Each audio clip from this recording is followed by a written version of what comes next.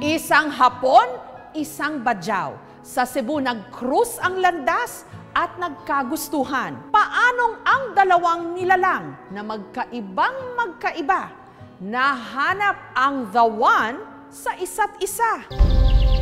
Dahil sa kawalan ng kabuhayan, kahirapan at pagpapaalis sa kanilang mga tirahan, ang ilang mga Badjao napilitang lumipat sa mga syudad at namalimos. Dito sila nakaranas ng diskriminasyon kahit pa sila rin biktima ng kawalan ng oportunidad para sa mga IP o indigenous people. Batid ito ni Shaima, isang Badjao sa Sitio Naba ng barangay Mambaling sa Cebu City. Nilalait kami na yung mga Badjao daw madudumi, yung walang pinag-aralan. Siyempre nasasaktan, sinasabi ko, huwag kayo ganyan. May mga Badjao din na nakakapagtapos ng pag-aaral at may magagandang trabaho. Ang pagtanggap sa kanila na inaasahan sana ni Shaima sa mga kapwa Pilipino, naramdaman niya sa isang Hapon, si Hiro.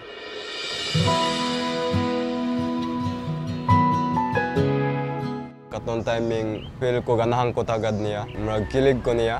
Sinabihan lang ako ng katabi ko, "Hoy, siya yung Hapon laging nakatingin sa'yo." Tapos sabi ko, sa dami-dami ng tao, nakatingin talaga siya sa akin. Sabi nila, balang araw darating ang iyong tanging hindi hiling. Gwapa siya. Hantod wala pa ko kita niya, dugay na wala ko kilig, pero katong timing nakilig ko. At ngayon, nandyan ka na. Paanong ang isang Hapon napunta sa komunidad ng mga Badjao sa Cebu? At ano naman ang posibilidad na ang isang dayuhan o isang Hapon at isang Badjao magmahalan? Ikaw at ako. Tubong nigata sa Japan, si Hiro. Gamay batang, remi ko apas ka ng adventure, solo-solo ko bisagasa. Taong 2014, si Hiro sa Pilipinas naman nakarating. Hantod abot na ko sa Cebu. Nako dagang mga amiga mga Bisaya. Padon na ko uli sa Japan, bingaw na ko. Wala na ko dayong uli. Hantod kabaw na ko mo Bisaya. Naging volunteer siya sa isang charity program. Hanggang isang araw, pumukaw daw ng kanyang atensyon ang mga Badjao sa Cebu. Sige sila yung nako mga Badjao kanang hugaw o mga dagang mangayo, discriminate mga Badjao. Pero dili sila kabawon sa tinod nga Badjao. Friendly mga Badjao. At nung first time koyog ko mananggat, I realized I'm alive, feel alive.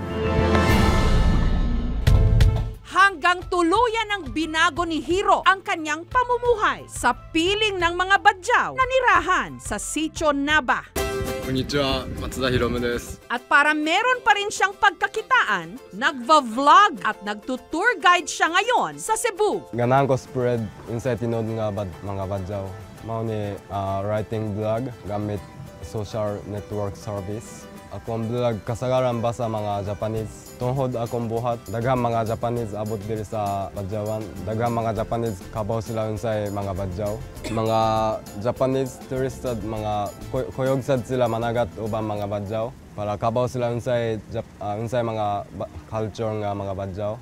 Nung una raw, walang kapana-panahon si Hiro sa pag-ibig. Matagal-tagal na raw nung huli siyang umibig. Samantala, si Shaima, kagagaling lang din daw noon sa isang break-up. Tingin ko, di kasi talaga ako maganda. Para sa akin, imposible talaga magkakajowa or magkaka-boyfriend na ibang lahi. Hanggang dumating sa kanilang barangay, si Hiro. Unang kita mo pa lang, parang nabigyan ka. Nagwakwapuhan. Pag nakikita ko yung abs niya, konting kilig din. Kahit minsan hindi na ano sa isip ko na baka maging boyfriend ko siya or baka magustuhan niya ako. Hindi. At ang kanilang mga landas, nag-cruise. At nung dumating ang aking panalangin ay hindi na maikupli. Kasal sa mga Badjao, sayaw mga babae. Naihatag tawag panje, ganahan ko tagad niya. Notice siya nako. Ang pag-asang nahanap ko sa iyong mga mata.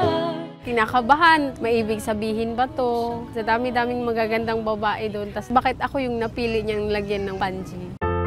Tinamaan daw si Hiro kay Shaima, kaya agad niya itong niligawan. Kinikilig. Parang espesyal sa akin marinig. Ang tagal ng panahon bago siya nakafeel ng kilig, tas sa akin pa. At ngayon, nandyan ka na, di mapaliwanag ang nadarama.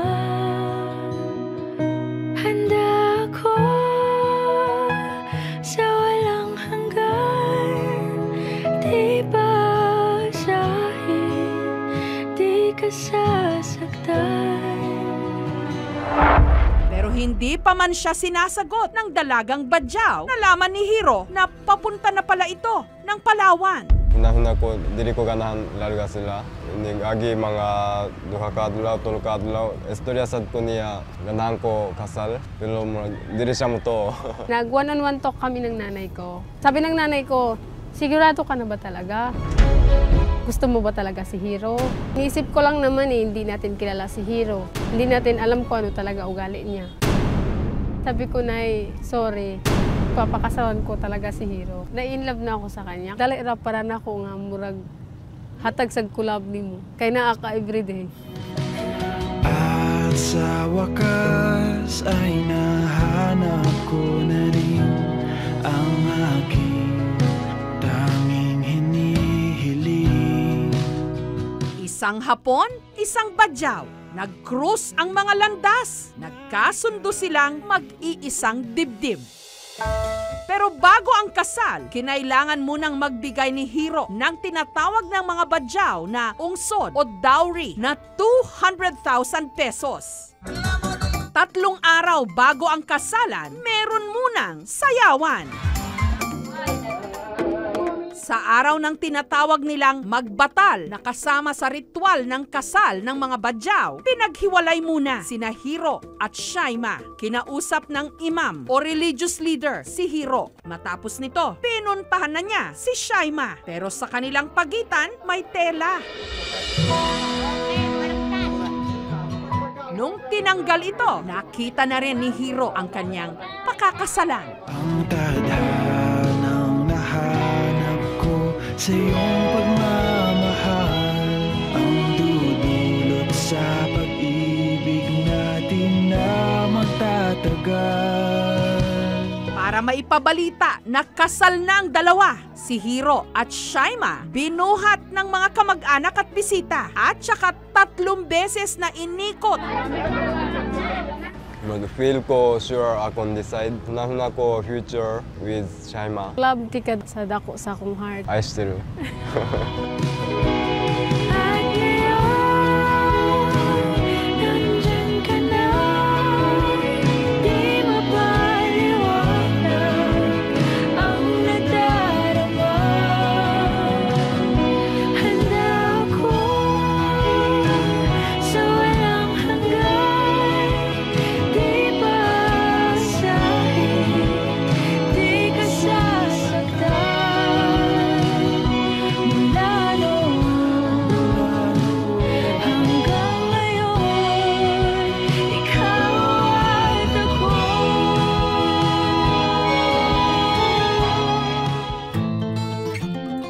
2 taon matapos ang kasalang yon, sina Hiro at Shaima meron ng anak, si Hoshi. Ayon kay Shaima, nakakausap naman daw niya ang mga magulang ni Hiro sa telepono, pero hindi pa raw sila nagkikita.